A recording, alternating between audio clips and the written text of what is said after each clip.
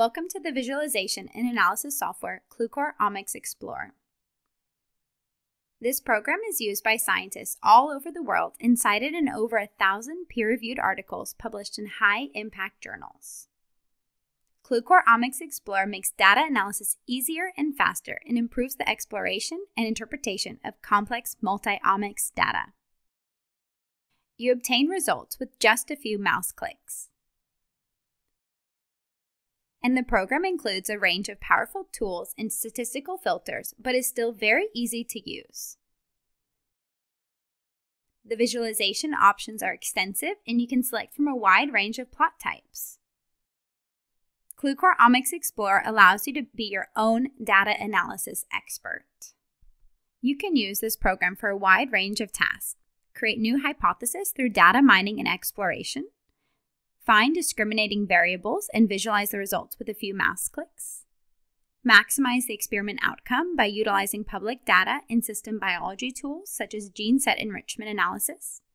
And use the NGS module to analyze and visualize genomic data in the genome browser. Customers use the Qlucore software on many different data types. Examples are gene expression, RNA-seq and microarrays, single-cell data, proteomics and metabolomics, and many more. The program has a number of built-in pipelines for data import. There are many ways to import data generated from your own pipelines and public repositories, and the program supports many file formats. In Part 1, we will investigate and explore a data set with the objective to identify new subgroups.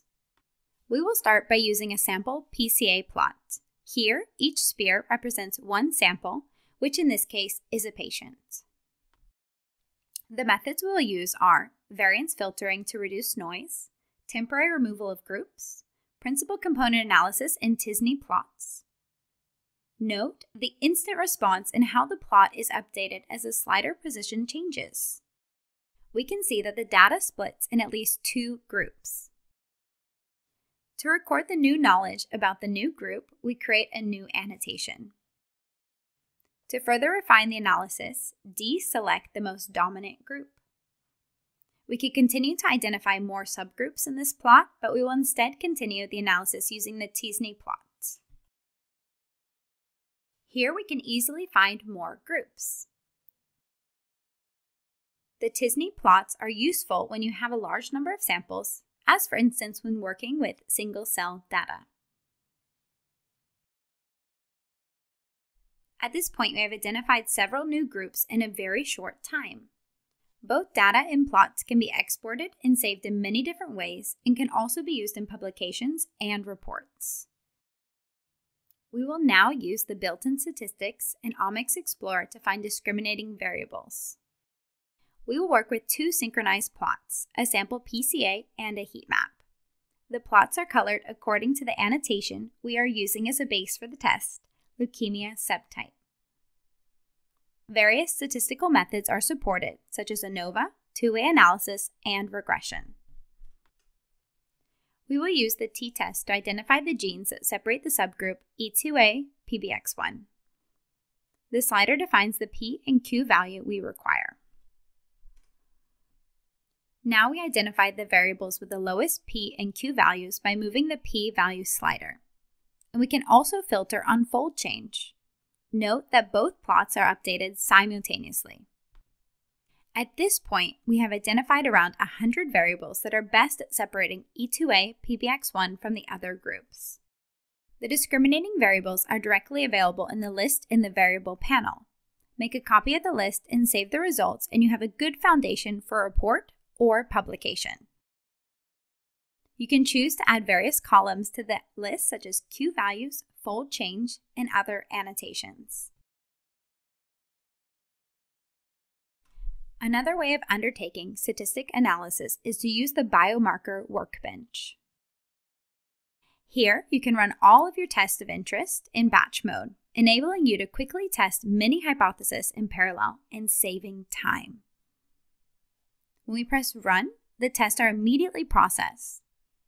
And in the results view, you can quickly identify the most interesting tests and variables.